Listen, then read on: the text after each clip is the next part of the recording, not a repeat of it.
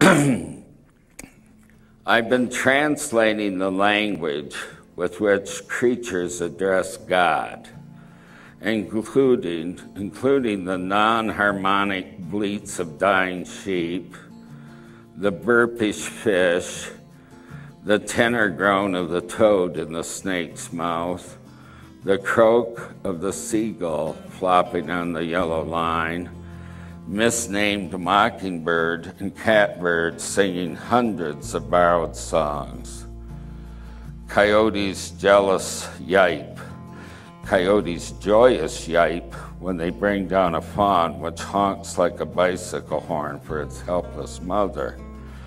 The ladybug on the table was finally still. I strained my ear close to her during the final moments, but only heard Mozart from the other room.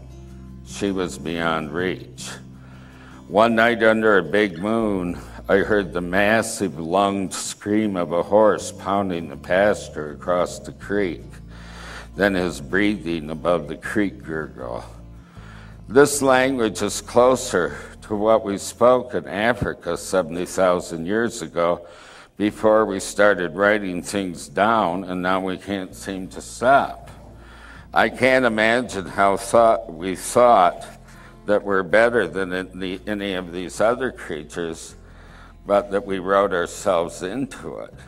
Someone looked down from Babel's tower and got the wrong idea, ignoring the birds above him.